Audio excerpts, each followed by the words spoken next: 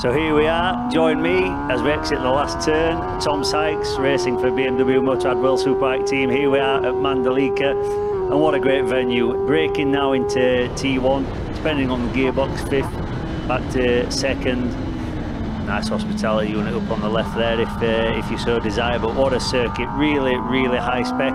Tarmac is great. Here for me is a 2nd gear complex.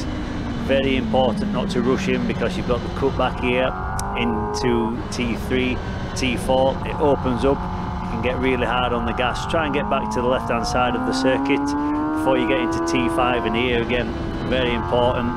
Bit tricky there with the painted green curb. It's one to catch people out, but here circuit really starts to open up. T6, then into T7, hook another gear, let the bike roll, change direction, keep hard on the gas as we exit T9. And here you have a little bit of a short blast as we head down to T10. Ocean is just on the left. What a circuit.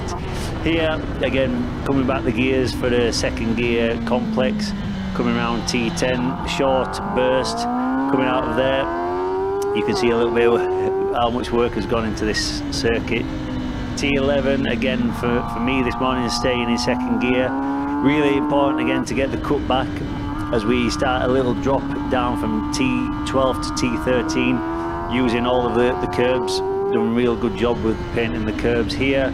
Again into T13, quick change of direction, and unbelievable, the circuit really opens up. It's so wide, even for a World Championship rider. You've got to get used to this, going up to, depending on the gearbox, 5th gear, and then there it's really heavy on the trail braking. We'll see some big moves, especially as it's the final round between Jonathan Rea and Toprak. Let's see what happens there, but yeah, turn 16, short blast into T17. Both of those corners for me were bottom of the gearbox, and here we go, back out and seeing all of the grandstands, the beautiful pit complex. There we are, the lap of the Mandalika circuit.